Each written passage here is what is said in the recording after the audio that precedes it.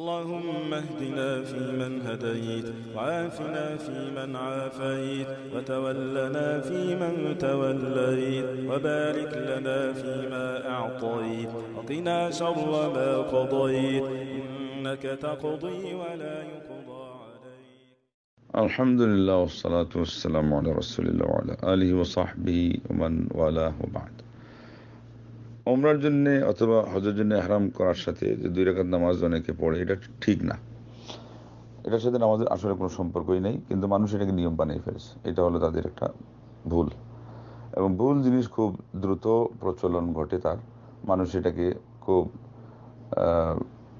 আগ্রহ সহকারেই ধরে রাখতে চায়, কেন এটা ভুল। এই জন্য শয়তান মধ্যে তাদেরকে খুব সহযোগিতাও করে। এটা শুধু মদিনার মিকাত হয়ে যাওয়ার সময় আল্লাহ নবী সাল্লাল্লাহু আলাইহি ওয়াসাল্লামকে বলা হয়েছিল ওই জায়গার উদ্দেশ্যে নামাজ পড়া, ওয়াদি আকিক, বরকতপূর্ণ উপত্যকা। তো সেটার সাথে তো উমরার এহরামের সম্পর্ক ছিল না। হ্যাঁ, ওই সময় এহরামেরও কাজ করছিল উনি, কিন্তু নামাজটা যে উপলক্ষে আসছে এটা তো মনে রাখতে হবে। তো যাই হোক, অন্যান্য মিকাত থেকে অথবা ওই মিকাত থেকে যাওয়ার সময় এহরামের সাথে এটা না। এটা হলো এহরাম শুধু পাক পবিত্র হয়ে পড়বে আর গাড়িতে উঠে নিয়ত করবে, এটাই হলো এহরাম। কাপড় পরবে এবং জামার মধ্যে নয়, বরং শরীরের মধ্যে সুগন্ধি মাখতে পারে আগে, আর এরপরে একেবারে যথারীতি প্রস্তুতি নিয়ে নিয়ত করবে। ওখানে গিয়ে হলো তওয়াফ সব শেষ করার পরে তখন 2 রাকাত নামাজ।